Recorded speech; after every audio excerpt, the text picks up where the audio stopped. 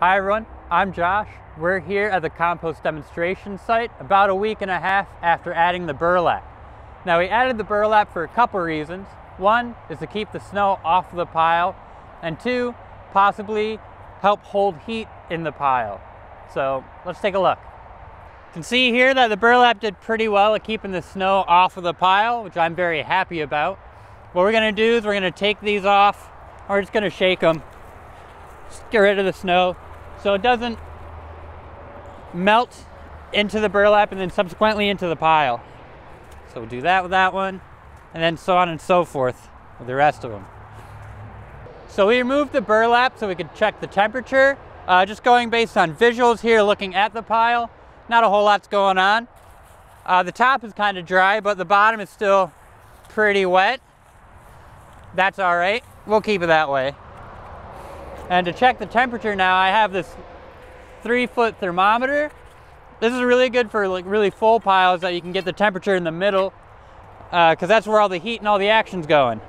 So I'll angle it this way, try to get into the middle of the pile. That's where it'll be the warmest, and we're gonna see what happens. Well, temperature's staying at a pretty steady 40 degrees in the middle of the pile, about the same as the ambient temperature, about how the air is feeling right now. That's not terribly surprising. As we said before, it's not really a tall pile. There isn't a whole lot of mass in here to keep the heat in, and so not expecting it to heat up. We'll see how it goes in the spring though, when we do fill this bin up a little bit more. Until then, we'll add more coffee grounds and food scraps. We just got more coffee grounds from the Taste New York store, about 40 pounds worth, 2 5-gallon buckets, and we'll add that, put the leaves over it, cover it back up with the burlap, and we'll be good to go. Now we're gonna cover this with leaves. Not as important to cover with leaves. I'm still going to for good practice, and it makes it look nice if all you see is leaves. But the coffee grounds, they don't really attract pests the same as food scraps do. And they're high in nitrogen, not as high as food scraps, so I don't need as many leaves. We'll go shoot for more a 2-to-1 ratio on this rather than like 3-to-1 with the food scraps. Okay, getting from the bottom of the barrel here. Again, we're mixing it around. We want to have thin layers with lots of contact, lots of surface area mixing between the greens and the browns.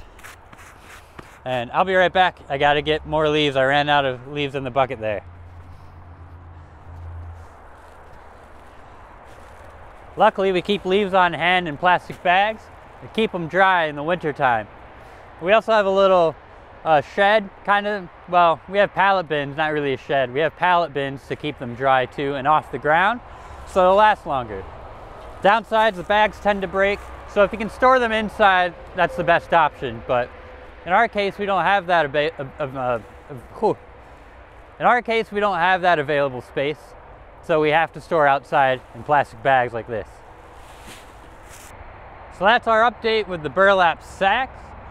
We found out that it does help keep snow off, which is wonderful. However, it hasn't really helped get the temperature up past 40 degrees, which is about ambient temperature, which is what we expected, and that's totally fine. So now I just have to go rinse these buckets out so we can use it again to collect more coffee grounds and more food scraps and continue adding to this pile. If you're looking for more information on composting, check out our website, ccebroomcounty.com.